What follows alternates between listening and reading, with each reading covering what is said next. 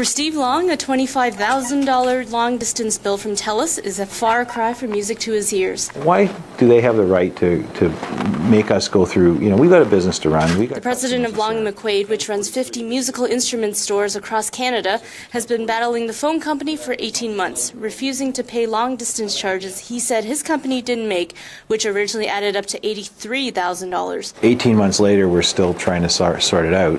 During a weekend in June 2009, over 25 consecutive phone calls, each lasting at least a half hour, were made from Long & McQuaid's head office in Pickering to a pay-per-use service in Germany. They say somebody phones into our system and then hacks through our voicemail and phones out, but you can't do that with our system.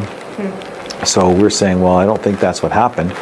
There's a lot of things that could happen. TELUS examined Long & McQuaid's case and came to the conclusion that while it is fraud, they pointed out because it's not their equipment that was compromised, TELUS isn't responsible.